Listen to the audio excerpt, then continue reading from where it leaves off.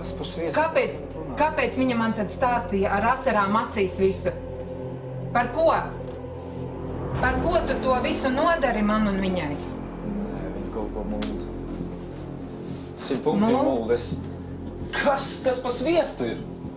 To, ko viņa man stāsta. Kam man tagad ticēt? Pat ir 100 eiro toreiz arī samuldēja. Un tagad tu viņai tici vēl. Normāli. Nu, labi. Matīs atsauc atmiņā vairākas reizes, kad Jāna ir viņam melojusi un Beāte sāk apšaubīt meitas teikto. Es jau biju gandrīz nomierinājusies. Visam ir loģisks izskaidrojums. Matīs reizēm ar Jānu arī strīdējās. Beātei ar mani nebija nekāda problēma līdz šim, bet pēc visa šī viss mainījās.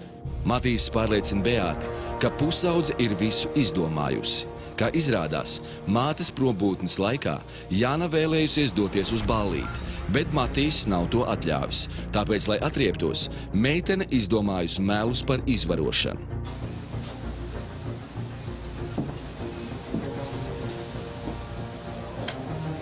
Jāna? Jāna? Klausies. Nāc tūlīt mājās. Mums ir jārunā. Mums ir jārunā un jāpaskaidro, jāatvainojās tev Matīsam. Kāpēc tu tā samelojies? Kā?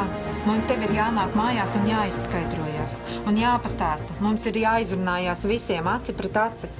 Nevar šitā lietas kārtot. Jāna? Bet tāpēc es tev lūdzu nāc mājās un izrunāsim visu. Tās ir svarīgas lietas. Tas ir... Halo! Halo! Jāna! Viņa vienkārši nolika klausuli.